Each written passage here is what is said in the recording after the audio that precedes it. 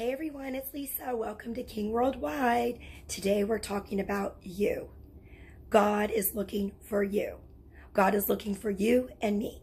God is looking for his children who he can show himself to and be a blessing to.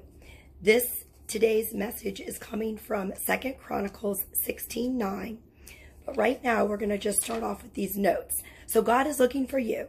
Since the beginning, he's been looking for people who by faith and obedience would allow him to bless them right here on earth. He's always looking for people who will allow him to demonstrate his power on our behalf. He's looking for people whose supernaturally abundant lives would make us a walking advertisement of his mercy and his power. Think about the children of Israel when he sent Moses to rescue them and walk them out of Egypt. It's in Exodus 3:8. They had marvelous things. He prepared such a prosperous land flowing with milk and honey. Think about Mary, when the Lord called Mary to be the mother of Jesus, the Messiah. Think about what was planned for her.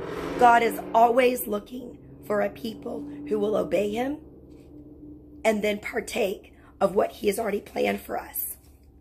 2 Chronicles 16:9. For the eyes of the Lord run to and fro throughout the whole earth to show himself strong in behalf of those whose hearts are blameless towards him. So what happened to those scenarios where we talked about the Israelites and then the Mother Mary? The Israelites, let me go back up. God did the choosing for both. So it says God looks to and fro throughout the whole earth to see who he can bless. We talk about this all the time. It is not about our performance. It is about our hearts, and are we surrendered and yielded? And are we learning how to think like God thinks, speak like God speaks? And the way that Jesus walked on this earth, with the Holy Spirit, we can do that. So God did the choosing. God set up the marvelous plans for both the children of Israel and Mary. God had total victory and abundance for both. This is just the example, and for us too. Only one of the two, in the example I've just left, experienced the abundance of God. Mary is the one because she believed. She said, when the angel appeared to her, that she was with child, she said, "Be it unto me, Lord, as you would have." Right?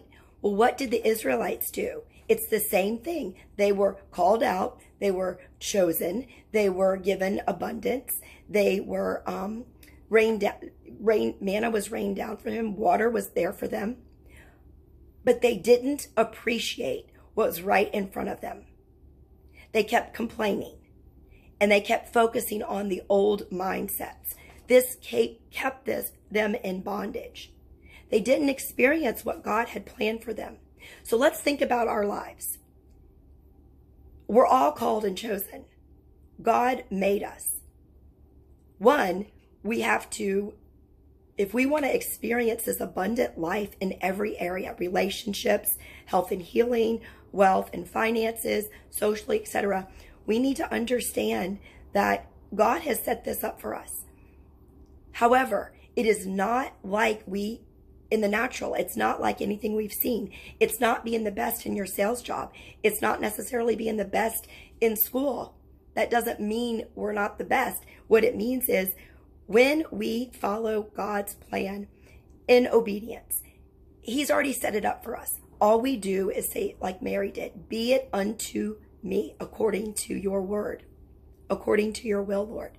Then we obey even when it seems hard and follow the voice of the Lord and stay in belief and trust. It's unbelief that stopped the Israelites from experiencing the land flowing with milk and honey.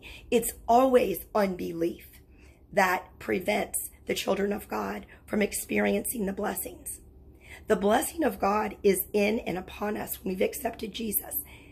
It is our job to renew our minds to the Word of God and start blocking the ways of the world and how everybody else thinks, and separate ourselves unto the Lord.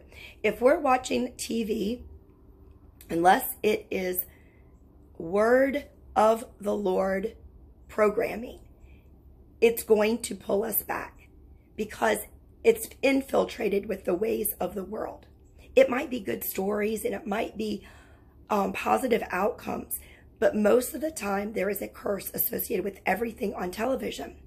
So these are just little things. If we're spending lots of time with our coworkers outside of work or even at work, it's determining how we're living our lives. Separating unto the Lord is like Mary. Her and Joseph and Jesus separated. It's like Joseph. He separated. It's like Daniel. He separated.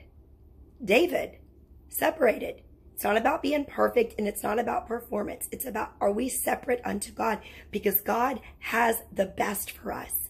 And this message in King Worldwide Ministries is to pronounce the good news.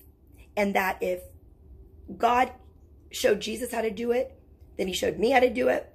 And we just walk it out. And you can too. Okay, have a great weekend.